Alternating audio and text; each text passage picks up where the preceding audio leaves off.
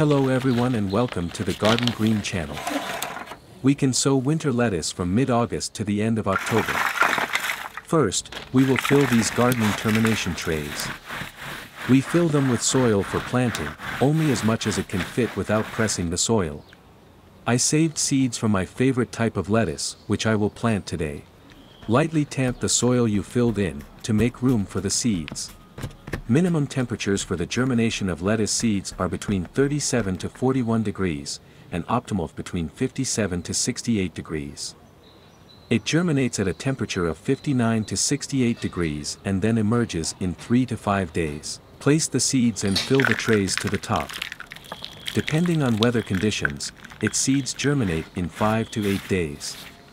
Remove excess soil and water well. Direct sunlight exposure should be limited to 2 hours daily at temperatures above 68 degrees. We can sow it every week. In this way, we will ensure the harvest over a longer period of time. Chicken manure pellet.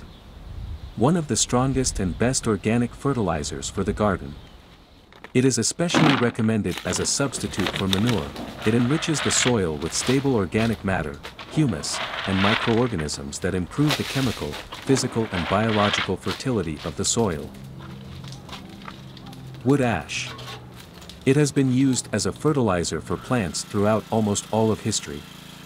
Today, it is once again becoming an increasingly popular supplement in organic farming.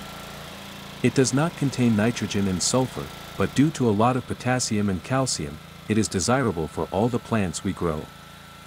After we have mixed the soil with a tiller or a hand tool, we will level the sowing area, and remove the remaining roots and other impurities. Parsley planting. This is one way of making a seed slot. You can also use various garden tool holders, which you will see during the video. The depth for planting parsley is 1 to 2 centimeters, laying the seeds does not have to be uniform. You can thin it when it grows 5 to 6 centimeters. Carefully cover the soil so that the seed does not move and expel the air so that the seeds have contact with the soil. Water well and make sure the soil has enough moisture until the plants grow. You can plant parsley throughout the season every 2 months if you want young and fresh plants. In organic production, older plants are susceptible to various caterpillars, which are an excellent place for food and wintering.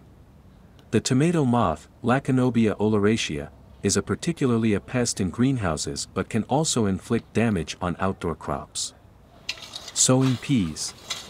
To grow peas, it is necessary to loosen the soil well and dig a little deeper, about 30 centimeters, because the pea root is spindle-shaped and penetrates deep into the soil, even up to 120 centimeters deep. Peas grow best on weakly acidic to neutral soils with a pH of 6.5 to 7.5. If the soil is more acidic, a few weeks before sowing, when preparing the bed, it is good to add a little wood ash, which alkalizes the soil and enriches it with potassium, so it is also a kind of fertilization that is very welcome.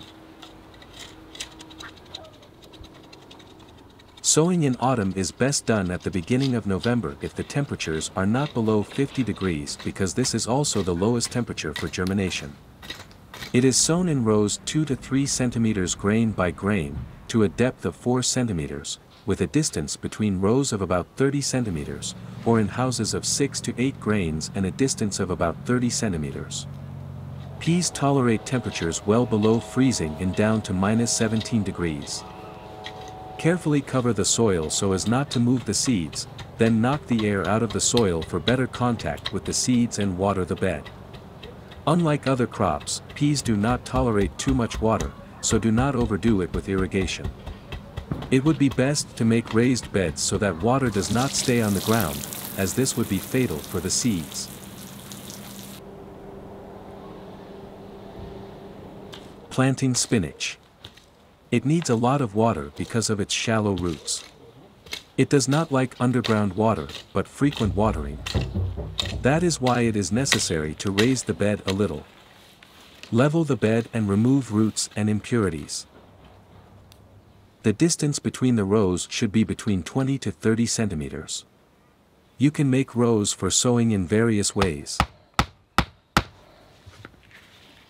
Here I use twine for a nicer look and easier picking.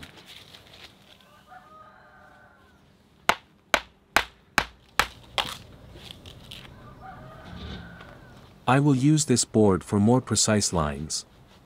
Spinach is a crop that is sown several times throughout the year and can be returned to the same place.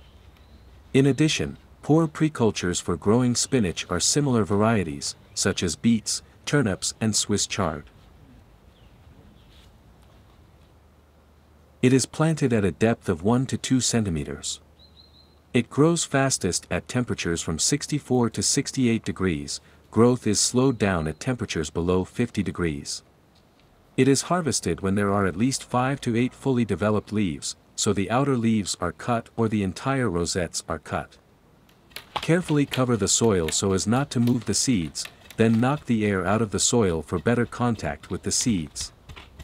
Around the spinach, you can plant aromatic plants that help defend against pests, such as basil, sage, marjoram. Other good neighbors and precultures are tomatoes, peppers and eggplant. In addition, it is a good intercrop in greenhouses. It is an important source of iron and is rich in minerals. During growth, water moderately and frequently. Onion planting. After we have fertilized with chicken manure pellets and tilled the soil, we remove the roots and other impurities. The most important thing when planting onions in autumn is not to sow them too early or too late.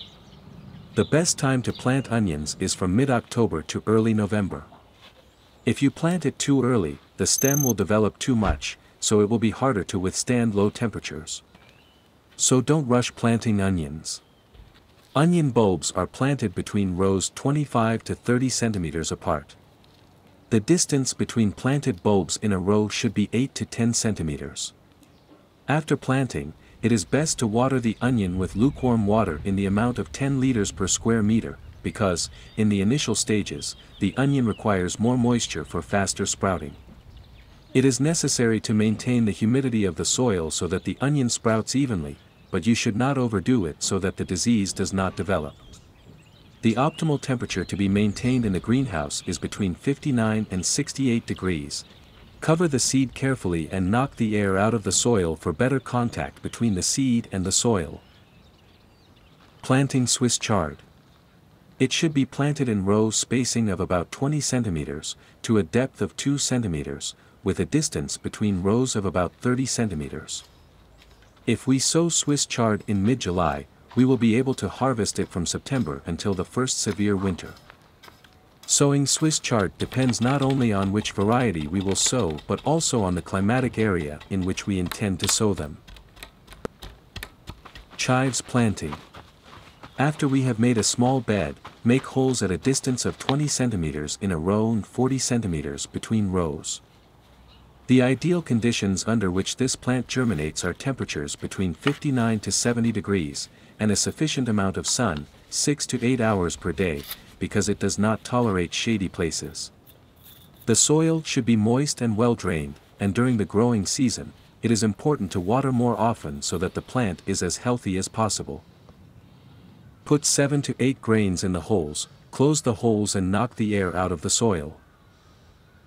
The long green leaves can be usually 30 to 50 centimeters high.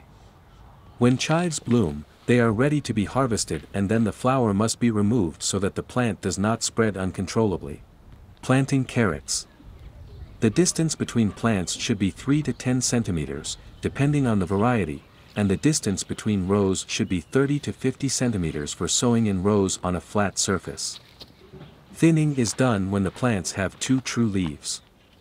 You can also do this at this stage, but it may be more difficult due to the entanglement of the stems. Carrots also need to be covered because if the root is out of the ground, a green head appears, which heralds a worse taste. Carrots and other root vegetables thrive in loose soil, which should be loosened to a depth of 30 centimeters. Adding a small amount of sand can also be helpful. Carrots should be grown on humus and loose soils with a crumbly structure because such soils enable the proper development of the roots and prevent the appearance of deformations called forking, bending, and cracking. Seeds can begin germinating at temperatures as low as 37 to 41 degrees, but this results in a very long germination period. After sprouting, young plants resist low temperatures and withstand frosts down to 23 degrees without damage. Optimum temperatures during the carrot growing season are around 64 degrees. At daytime temperatures higher than 86 degrees and hot summer nights, root development is slowed down, it remains thin, short, and tastes worse. Garlic planting. Autumn garlic has a bigger head and larger cloves, unlike spring garlic. When we plant, we make sure to only use the larger outer cloves and not the ones from the middle. The land needs to be fertilized with manure or compost because garlic requires extremely fertile soil for planting, and then plowing at a depth of about 30 centimeters. I will raise the bed because garlic does not like underground water. Autumn garlic should be planted at a depth of 7 to 10 centimeters in well-prepared soil. Feed with pelleted chicken manure in early spring, as this fertilizer is the best source of nitrogen. Nettle can also be used for this purpose. To make the holes easier, add a small amount of water if the soil is dry. The minimum distance in a row is 10 centimeters, and between rows is 15 centimeters. You can find this practical tool for making holes in the video description. Pay attention to the position of the cloves in the ground. The lower part of the onion, where the root was, always goes into the ground first. Larger cloves produce larger heads, so use only the outer and largest cloves. If the winter is warm and dry, water it because it needs moisture. After lightly covering it with soil, sprinkle a thin layer of wood ash. Potassium in ash is an excellent fertilizer for garlic because it slightly alkalizes the soil, which suits garlic for good growth. Next year, in the first half of July, we will take this onion out of the ground. Thanks for watching, liking, and subscribing.